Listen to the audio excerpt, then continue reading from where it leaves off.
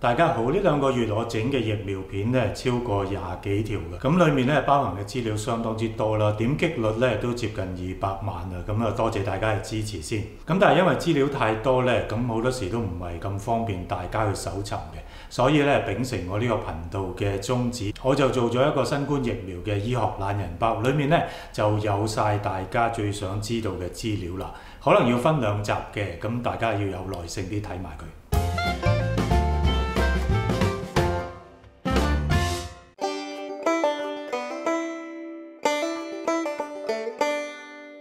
咁孕婦自然就係擔心，如果打咗疫苗嘅話，會唔會影響 BB 啦？首先要講一講就係話 Covid 咧影響孕婦喺邊方面咧？第一咧就你發覺咧，如果孕婦感染咗 Covid 之後咧 ，BB 咧就早產嘅風險係會大一啲嘅。咁媽媽方面咧就感染咗 Covid 嘅話咧，佢重症到要入 ICU 嘅機會咧，亦都係大咗一啲。咁所以咧就一般嚟講打針咧係有佢嘅好處。咁但係你又擔心會唔會打針影響到自己、影響到 BB 咧？好多嘅呢啲疫苗嘅研究咧係排除咗孕婦喺外邊嘅，即係話唔會招一啲孕婦嚟試下打啲針會唔會影響佢 BB？ 咁呢個道德上講唔過去。咁但係咧好難避免有啲人咧就係你招咗佢翻嚟之後，開始咗呢個打疫苗嘅 program 之後咧，佢先至懷孕嘅喎。咁已經有數以千計嘅孕婦咧係有咁嘅情況。疫苗嘅研究員一般咧都會繼續跟進呢啲媽媽，咁啊睇一睇咧就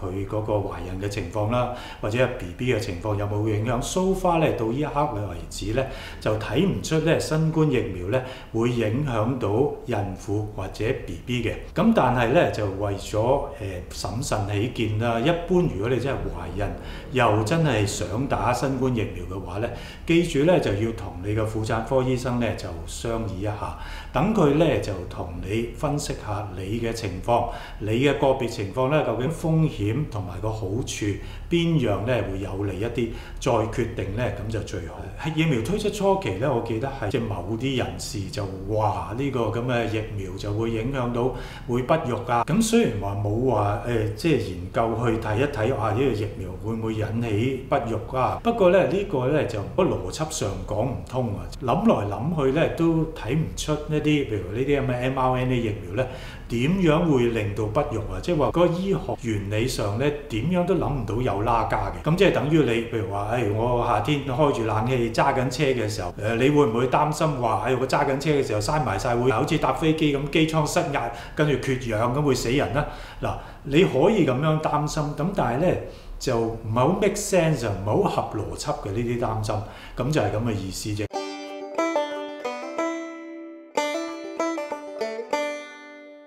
係啦，大家都成日有個印象咧，就係當時喺挪威有一單就話開始打疫苗嘅時候咧，好多老人咧就好短時間之內咧就死亡咁樣。咁大家咧就聽到呢啲新聞，當然好擔心啦。咁我都會擔心屋企嘅老人家注射咗疫苗之後有問題啦，好大責任噶嘛。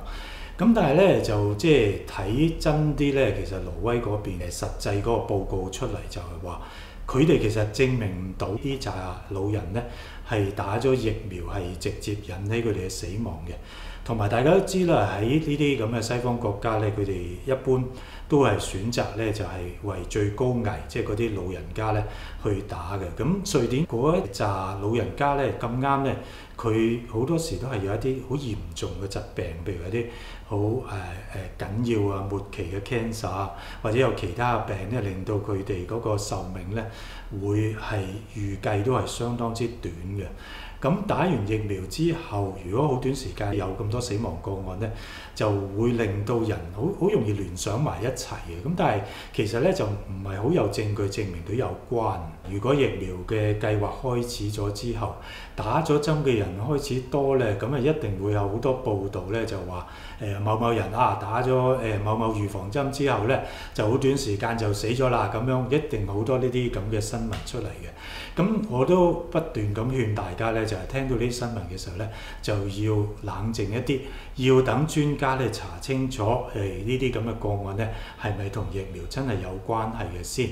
咁事實上咧，大家睇一睇實際嘅數字，同埋咧喺我呢紀錄片嘅留言板咧，都好多人咧留言就話屋企嘅老人家咧打咗針之後咧，其實係冇乜事嘅，甚至有啲咧就完全冇乜反應嘅添。咁之前我喺影片提過啦，英國嗰方面咧就提供一個數字咧，喺80歲以上嘅人，每10萬個呢啲老人家打咗疫苗之後咧，就會有200人咧喺打完疫苗之後1個星期之內死於自然嘅。咁我知道呢樣嘢好難說服大家嘅，咁但係科學就係科學咯。咁實際老人家感染咗 Covid 嘅風險咧，就相當之大嘅。咁希望大家都冷靜啲去諗一諗呢個問題。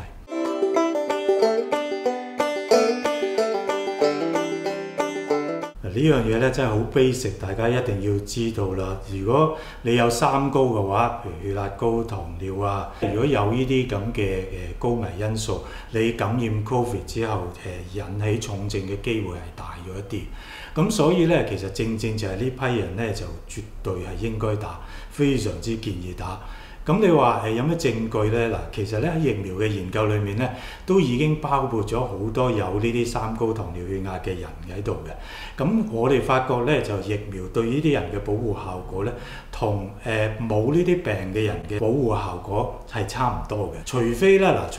話如果你話嗰啲糖尿啊、血壓嗰啲咧就好離譜嘅，即係高到好犀利啊，或者咧就啲血糖又高得好緊要啊，控制唔到啊，或者你係唔食藥完全控制唔到嘅，咁樣咧你就真係要問一問你個主診醫生，要平衡翻你嗰個風險同埋個好處，先至決定打咧就最好啦。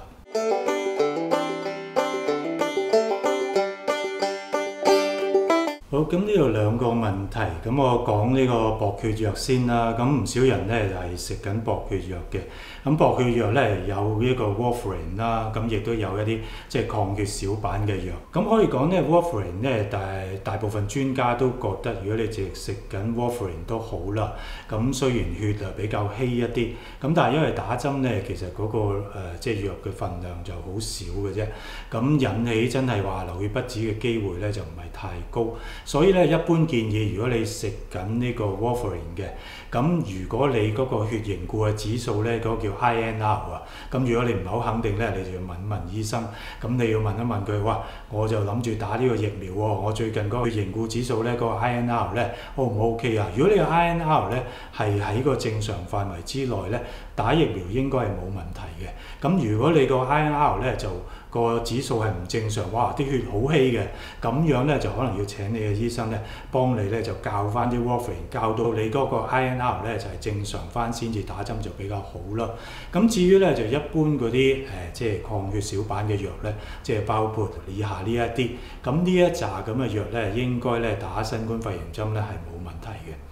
咁至於第二個問題就係關於心臟病嘅問題啦。嗱，喺牛津疫苗嘅研究裏面咧，已經咧包含咗一啲有心臟病嘅人裏面㗎。咁喺 Moderna 嘅疫苗研究裏面咧，亦都包括咗一啲人咧係有呢啲心血管嘅病、心臟病嘅。咁裏面咧就更加包埋一啲係慢性肺病嘅人啦、肝病嘅人咁樣嘅。咁我哋發覺咧個數據顯示，呢啲人打咗呢個新冠疫苗之後咧，嗰個保護率咧係同一啲冇呢啲病苗嘅人個保護效果係差唔多嘅。即係話就新冠疫苗咧喺有呢啲心臟病嘅人身上咧，就嗰個效果仍然係相當之好嘅。咁因為佢哋係高風險啊，如果感染 Covid 嘅話，咁就死亡率就相對高一啲。如果打針嗰個效果係相當好，當然會建議啦。咁實際上咧喺好多地方，譬如喺英國咁計啦，凡親你係有譬如話啲心律不整，譬如嗰啲心房顫頓啊，個 atrial fibrillation，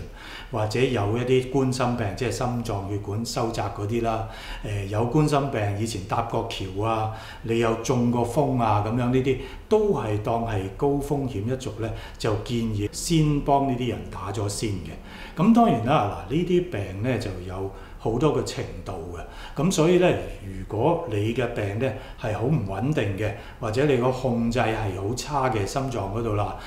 或者心臟衰竭嗰啲係好差嘅，咁你就要問一問你嘅醫生嘅意見，先至好打，咁就最安全啦。咁但係一般如果係好穩定嘅呢啲病，雖然有過，咁但係已經控制得好好嘅話咧，就睇唔出有咩理由咧唔去打呢個新冠疫苗嘅。